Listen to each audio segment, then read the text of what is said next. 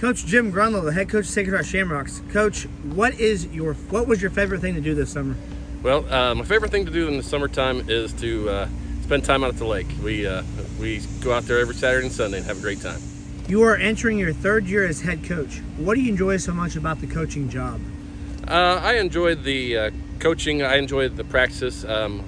Sacred Heart and junior high baseball gives you a chance to work with the kids more in practice prior to game time. So I really enjoy teaching the kids special drills and going through and watching them learn. Tell me about your team. What do you have for the expectations for this season? This year we're a young team. We have 4 returning starters and 3 returning pitchers.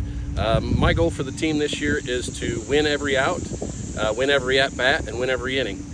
Minimize our mistakes and and capitalize on other people's mistakes.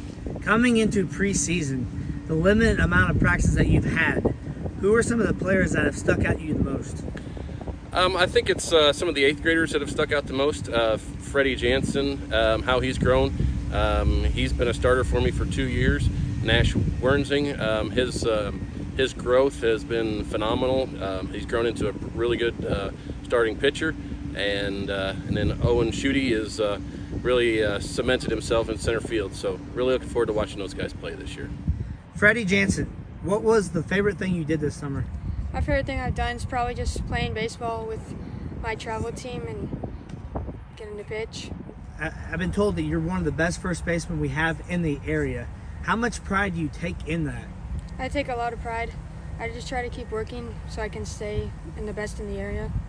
You've been a starter since you were in 6th grade. What are some of the expectations from you, but also what have you learned since then? I want to pitch really good and hopefully hit over 400, 500.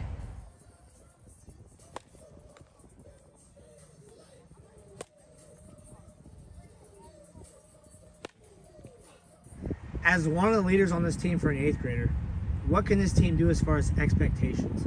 I think we can do pretty good, even though we have a lot of young kids.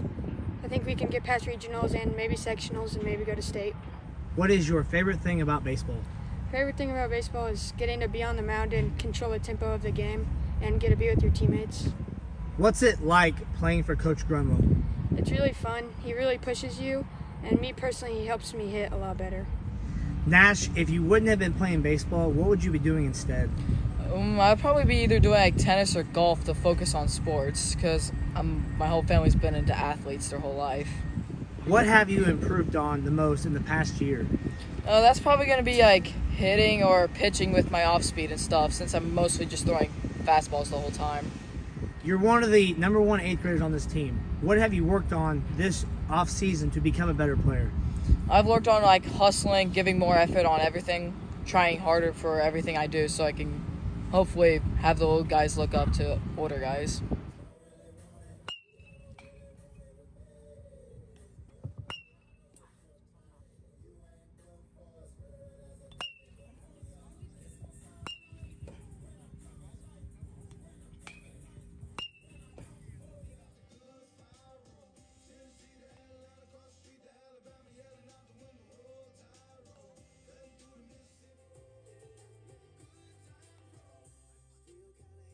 You as a vocal leader, what can young kids learn from you as a teammate?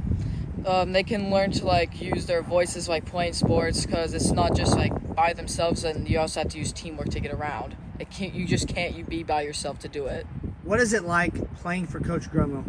I think it's nice, honestly, to have someone I've known since the whole junior high season, especially with the off season, talking to them sometimes. I think it's great. Come on, Joey.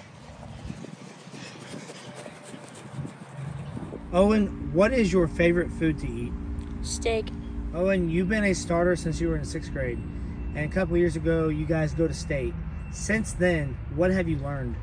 I learned to work hard and get my position, be a role model to these other kids, and just to succeed in baseball. What's it mean to you to have your dad, Luke Schutte, as the assistant coach in your final year as a junior high player? It means a lot to me. He's been coaching me for about like 7 years, so it's been really cool to have him this long. Luke, your son Owen is in 8th grade. What are some of the emotions going through your mind knowing this is your last year coaching him? Some of the emotions going through, I just can't believe me as a parent that I got a kid in 8th grade and next year he'll be off to high school. I wouldn't necessarily say it's my last year coaching him. I don't know who said that, but we'll just have to wait and see how this year goes for an answer on that. But no, it's cool. I think it's cool to see his progression, how he's, where he's came from. It all started out at T-ball and small fry Corey League, and now we're here to this. It's pretty cool. It's awesome that I get to be a part of it every single day. Kind of watch the growth. 2 years ago, starting junior high ball, he ain't anywhere where he is now. So the growth has kind of been my favorite part about it. I'm watching him have fun doing it.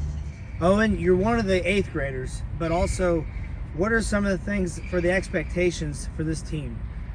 Obviously, the goal is to get to state and work hard in practice, show everything you got.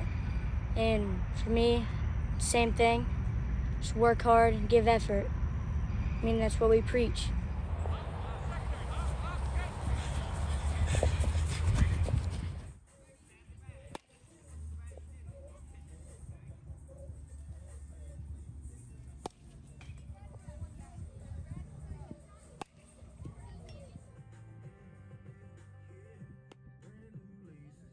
What's it like to play for Coach Grunlow? It's awesome. He's a hard-nosed coach, but he knows what he's doing.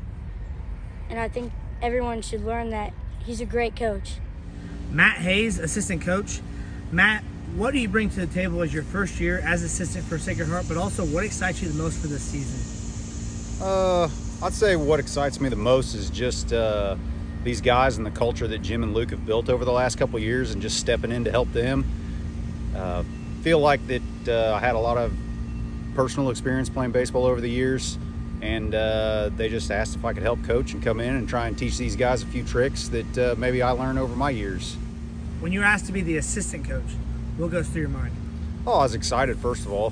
We got a bunch of good young guys on this team, so I like working with kids this age, and just feel like you can teach them a lot. They're kind of like a sponge. They got a lot to learn and a lot to absorb, so I just feel like I can teach them that, and hopefully they listen and learn.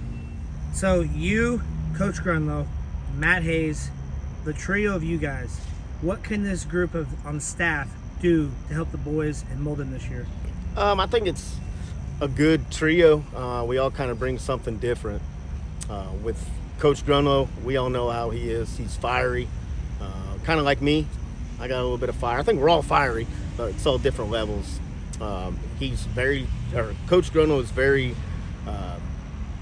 detail-oriented.